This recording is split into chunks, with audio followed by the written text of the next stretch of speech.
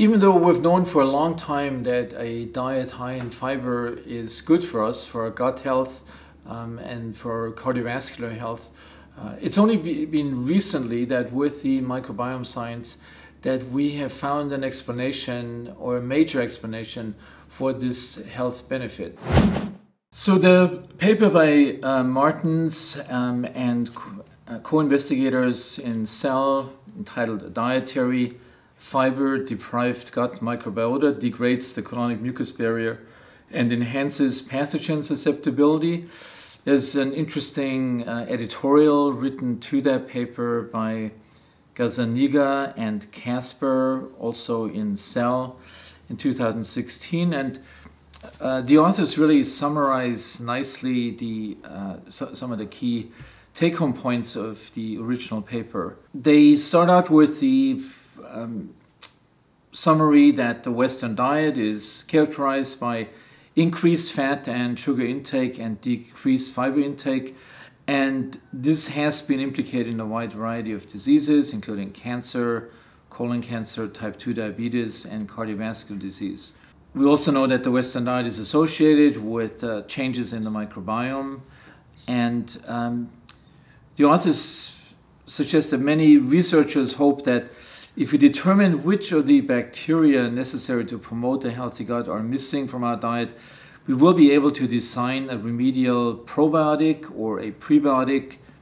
meaning a supplement that feeds specific bacteria, or to change our diets we could protect ourselves against disease. And recent studies show that dietary fiber promotes the growth of so-called symbiotic bacteria that increase the production of short-chain fatty acids and protect the host from a variety of the same diseases that we mentioned in the beginning. Now, in this study, as we discussed by Decide, they found that an increase in mucus-degrading bacterial species, Akkermansia mucinophilia is one, and Bacteroides coxae is another one, that they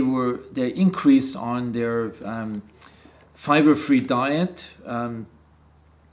and that the growth of fiber metabolizing species actually decreased. And one of the more interesting parts about this, about their study, and that's emphasized in this editorial, that the prebiotic-enriched diet affected the microbial community in a manner similar to the fiber-free diet, suggesting that eating foods containing prebiotics does not have the same beneficial effect as actually eating dietary fiber. So this editorial highlights a very important take-home message from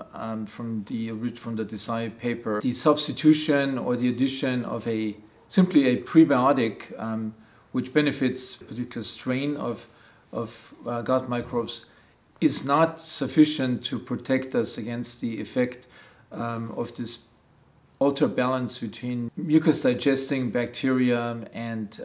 mucus production, compromising the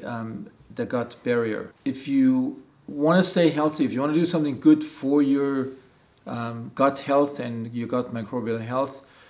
eating prebiotics while sticking to a typical Western diet will not do the job and will not give you the benefits that are so often propagated by